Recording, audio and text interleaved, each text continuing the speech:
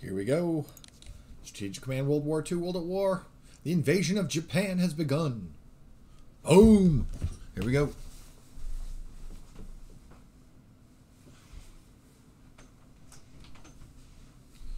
This has been a long, long game. Holy cow. Well, let's see what the Japanese are going to do now. Oh, it's freak out time.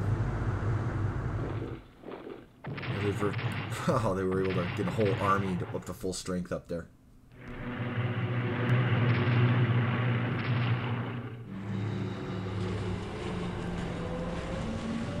Just for getting an idea what's going on in Tokyo area. Wow, that's it. Okay.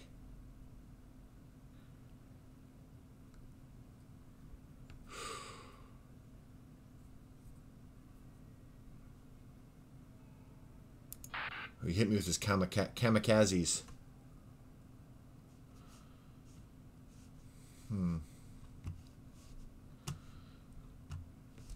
All right. Well, he was unable to.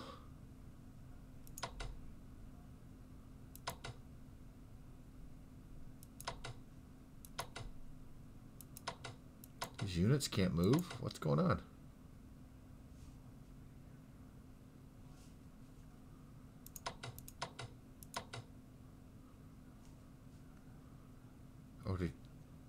Oh, he conceded? Oh, man.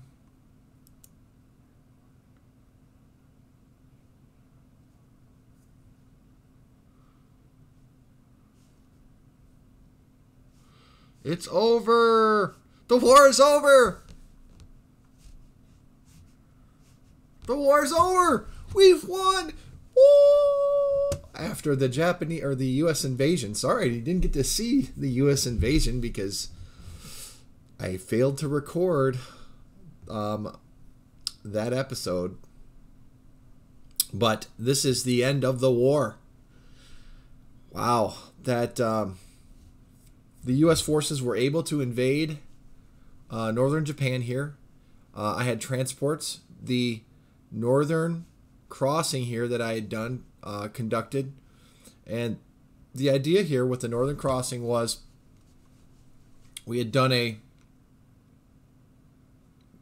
basically what we had done was this India operation and operation into the southwest of Japan, but in Southeast Asia, and here was to draw as much of the Japanese forces down here, especially their naval power down here, so that we could, and then we also engaged him here in Hawaii and here as much as possible to draw as much of his naval power here and here. And then we shot straight across the Atlantic. He did not detect our forces, I don't think.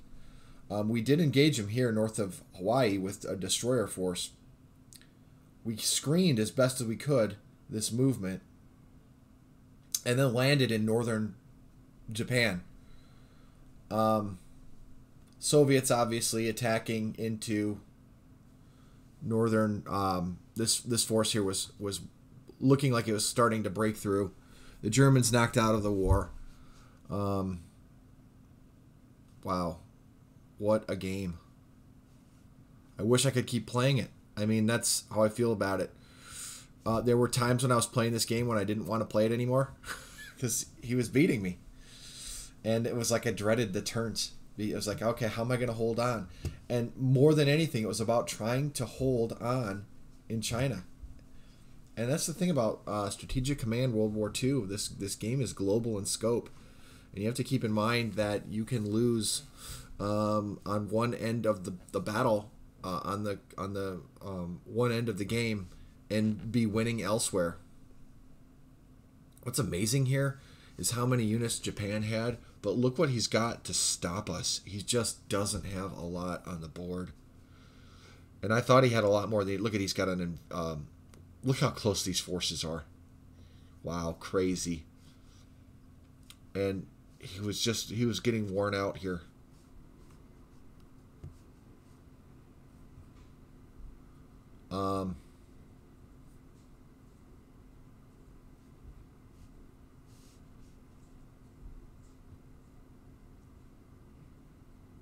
landed another corps here as a spoiling. He kept launching spoiling attacks.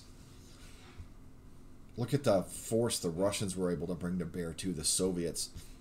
In retrospect, look at how huge that force is. It's gigantic.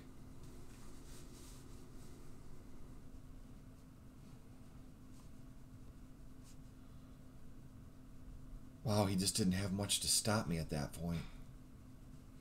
I was kind of looking forward to the campaign in Japan. And I think, you know, maybe he held out. Boy, I don't know. We're pushing in to northern Japan. And I was getting excited because we had tanks and 3 armies. There's a headquarters here. These are mostly tanks and armies. I mean, this has got a lot of punch. Mechanized units and armies and airborne. I mean, this force is just really well designed. And this is a decoy unit. It's a garrison. This is basically a decoy so that to use as a scout unit. But this force here is basically designed to just hammer down the. And I was worried about this little bottleneck here, which is why I was also worried about the fleet getting caught in the because I didn't think his fleet was as damaged as it was. I mean, he really didn't have much left. It's amazing how well he did. I mean, I thought he had infantry here. Nothing. Wake, I thought he had something there. Nothing. Eniwetok? Nothing. Wake, Midway? Nothing. How about Saipan? Nope, nothing there. How about Iwo? Not a soul. Oki? Nope. Saipan? Taipei? Nope. It's just nothing. He didn't have much in Philippines. He just didn't have much left. And these are all just garrisons. I mean, he just basically was like, I'll hold on to as much of China as I can. This was his main army here. Kudos to him. Great game. And the Russians were just, the Soviets, I mean, they're just, it's a matter of time before they blast through here and get Seoul. And the problem was I was bottlenecked here because they had lack of supplies. I didn't have enough HQs, and now I had dropped another HQ here, another here, and they were soon to have another, and that would have been the end. The end was near.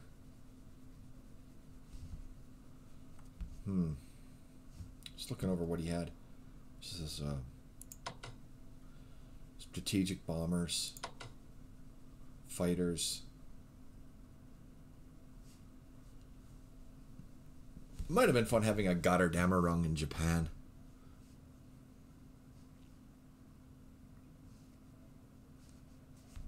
I really wanted to get my heavy bombers here and here over to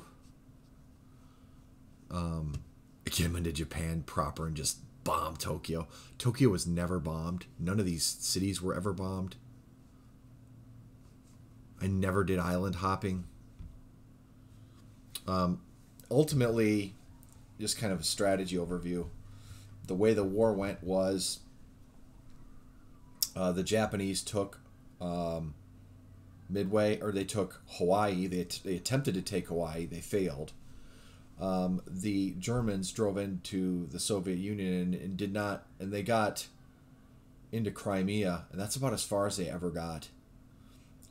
The British forces, Commonwealth forces, struggled to kick the Germans out of Africa. They didn't get the Germans and Italians out of Africa until 1944. But what happened was the American forces, rather than going to Africa, went to Norway. And we fought a long, protracted campaign in Norway, and eventually Sweden was brought into the war. So there was a campaign in this northern area here, and even an invasion here. But what ended up happening was I eventually was beginning to give up on the Norway campaign, and in early 1944 I started shifting some American forces towards Africa. And then there was a breakthrough in Africa. And right when I was about ready to give up in Norway, the Germans made one mistake. And we took Oslo. And that turned the entire... And I will tell you, Oslo was basically the Stalingrad of the game. Once Oslo fell, the game complexion changed. And then suddenly we had Norway. And then when Sweden entered the war, I thought this was bad too. But then we took Sweden. And now we've had this massive base of operation here in the north, which we fed troops. There was never a D-Day. The Allies never attacked into France. There was never an island hopping campaign. The Allies instead took Africa and then launched an attack into one of there was partisan activity here, and they took a port, and we immediately launched forces attacking over here. So Africa falls. Italy gets the big hit, morale wise. Then we land into, I think it was Albania. When that occurred, another huge morale hit for... Sorry, I'm probably in the wrong place. Was it Split or Dubrovnik? Yugoslavia, sorry. Well, we landed in one of these two places. I don't think we were in Tirana. We landed in one of these two places, secured both these ports, and then eventually got Tirana, and then eventually this port. And what happened was this was a big morale loss to Italy. And then I counted the Italian units, and I realized he did not have enough units to cover all his ports. And I thought, you know what, maybe Naples is open. And I landed an infantry unit right here near Monte Cassino. And he only had a garrison here. And the morale loss from landing troops so close to Rome caused Italy to collapse. And that was the beginning of the end. Within a turn, I think I had 15 or 16 U.S. units in Italy. I mean, we immediately invaded it faster than the Germans could get units in here to secure it. We were in Germany within 2 turns after that, trying to break into Innsbruck. That's when we eventually started engaging, and then suddenly the game broke open. That's when in the east, the Soviets started breaking through. There's this chain reaction of events. Once Germany fell, Japan, who had looked completely unbeatable, we immediately once it was clear that there was no more naval forces here to deal with, I just started shifting naval forces to here, and then moved the U.S. naval forces over to here. And the problem was these forces were very weak, and I did a very poor job of understanding how to use the carriers, and I didn't even know that you can change the carriers from fighters to bombers, which makes them way more effective. So I did a very poor job of using American carriers early in the game. And I didn't even learn until late 44 how to use the American carriers properly. So learn that one in the game. Very valuable. Also, learning how to shift money and convoys is very valuable. But I had a huge naval force over here, and the Japanese came over and just pummeled us. And I kept bringing over more naval units, shifted some units, and you can see here this little pipeline of naval units coming this way into the Pacific, feeding over towards this way. The Americans were making so much money per turn that as 45 came and Germany was collapsing, I began to set up enough money and plan for an April campaign where I had a bunch of destroyers being built all at once. And then I began putting American forces on long-range transports, and that's when the genesis of the long punch here came into my mind. And my thought was by April of 45 we would be able to launch across the Pacific and go for a knockout punch against Japan. And the plan was to hit Japan somewhere. I didn't know if it was going to be in northern Japan or it was going to be down here, but I was going to go for a knockout punch. In retrospect, this might have actually worked. The sea naval landing forces are awful hard to take out. But there's just no good port here. I wanted at least 2 good ports. And with this force here, that would have been gone. That would have been gone. That would have been gone. And this port would have fallen. And I would be bringing in, with this space, I would have the heavy bombers here and more units pouring in. And these units would have a supply problem on their hands. And so this area is going to get secured. And I'm going to be bringing in forces to feed down the peninsula as fast, well, the island as fast as I can. It might be a long fight. I don't know. He might have been able to last the rest of the game. But, yeah, he's a great opponent. I made some, like I said, there were times I was playing this game I was like, oh, this guy's got me on the ropes. I really thought he was going to break through in the East, in the Soviet Union, and I thought he was going to break through. I didn't think I could. The West, I really struggled with the Americans and with the British. And the one thing I did consistently was build up the Americans. Eventually, this destroyer force, this long punch force, in the end, was the game winner. It was awesome. So let's take a look at the statistics at the end. United States end up having 91 military units, Soviet 77, UK 59, French were up to 10, China with 7. I mean, he kicked China's butt. He crushed China. India 12, Japan 65 still. Still a significant force here. Japan still has 16 naval ships. USA only has 39. But 39 plus 26, I mean, we're talking 65. 66, 67, 68. So they're overwhelmingly outnumbered. These forces would have been all good in Japan. Maybe pulling them back to Japan might have worked. I don't know. Let's take a look at losses. Wow. I'm shocked at this number here. 139 units Germany. 128 Russia. So USSR, Soviets.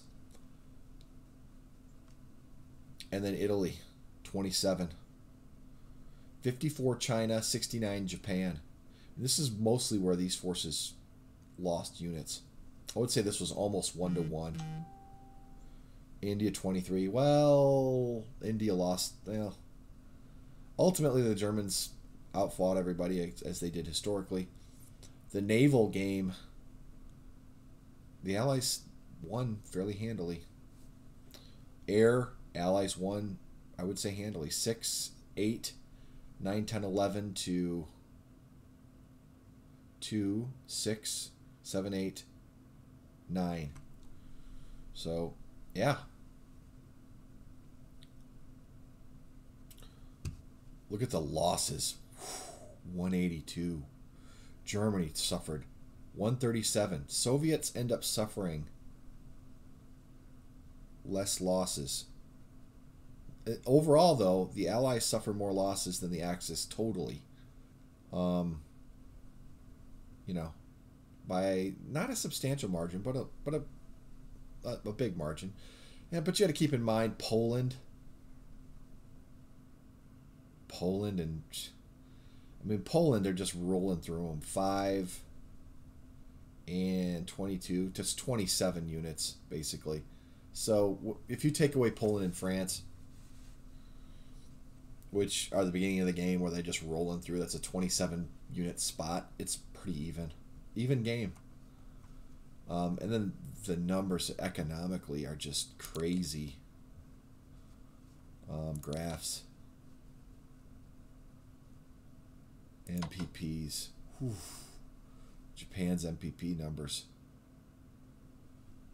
What are they collecting? They're bringing in 300 and some a turn. Okay. USA is bringing in over 1,500 a turn. 57,000 spent. 3,000 spent, 29,000 lost. Yeah.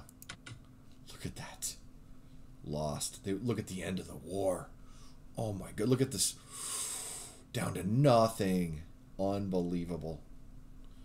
And the most Germany ever made was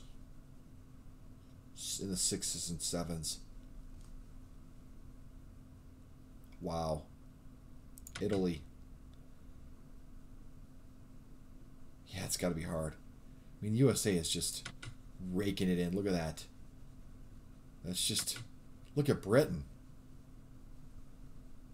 I mean, Britain is... Look at early war. They're just getting pummeled here in 41. Wow. Not much strategic bombing going on at all with the Allies.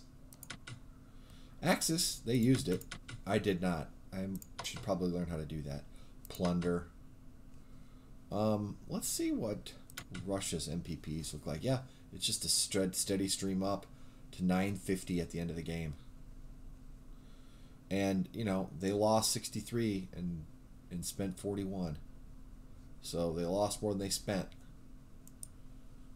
China. Oh my gosh, look at this. Just down, down, down until they're destroyed. Look at this. Lost units. Man, that's crazy. Japan. Japan was doing great. Right up to the end. And then it just went... What a game. Well, I think that about sums it up. I don't think I have much more to review here. India. Let's see what India did.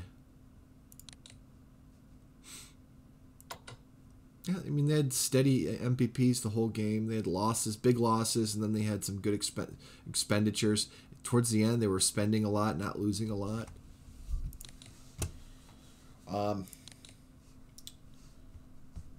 Yeah, I would say as the Allies, I could have done a lot of things better. Planning better with USA with their Navy. Using the carriers better. Going after these islands here, I tried to, and I just did not do a very good job. He actually took them back. I took this island, and he took them back because I didn't know how to keep them supplied. And I think rather than doing that, it might have, you know, I think doing the old Guadalcanal. And I think I owned Guadalcanal too in this game. He took Guadalcanal, Borneo. I mean, he did some damage. Got to give him credit. And I was moving all these here to just start hammering his ships. What a great game. This is fun.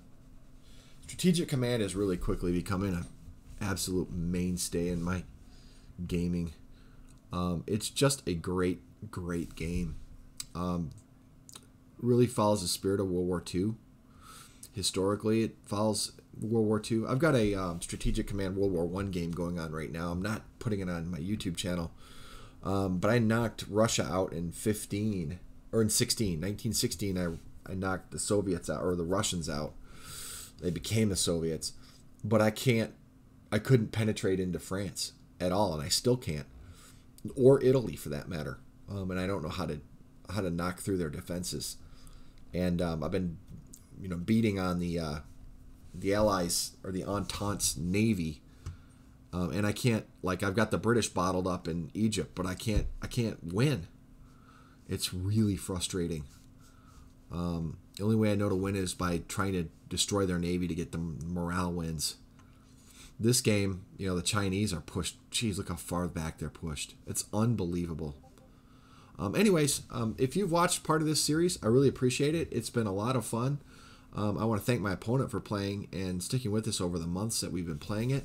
It sure has been a lot of fun, and I want to thank him for being so consistent in his turn play that every day when I turn to take a look at this game at a specific time, his turns are already turned in, and being such a generous player, I sure have enjoyed playing this game, as I've said numerous times, and it's been mentally challenging, mentally tough, and that's the way a good war game should be.